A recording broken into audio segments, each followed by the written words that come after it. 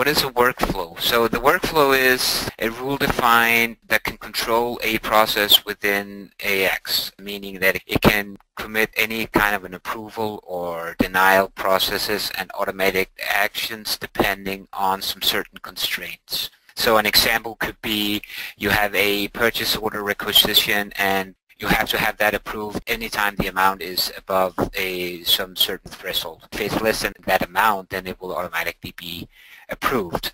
So it's a way that you can create some of those business processes, include them into AX, and have that kicked off or triggered based on different processes. What you see on the screen here is the setup engine, and we'll get in there in a little bit later, and I'll give you a little rundown on how the setups are, what the possibilities are, and we'll have a demo as well.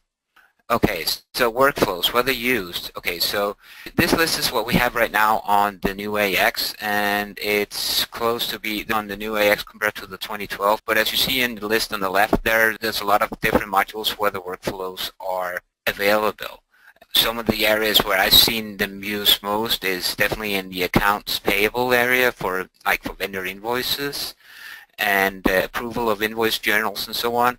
And expense management is a place where workflow has been used very highly. And then also procurement and sourcing and sales and marketing are also different areas where I've seen the vendor invoice been used a lot. I'm sure they've been used everywhere else, but those are like the most common areas that I've seen the workflow being applied to.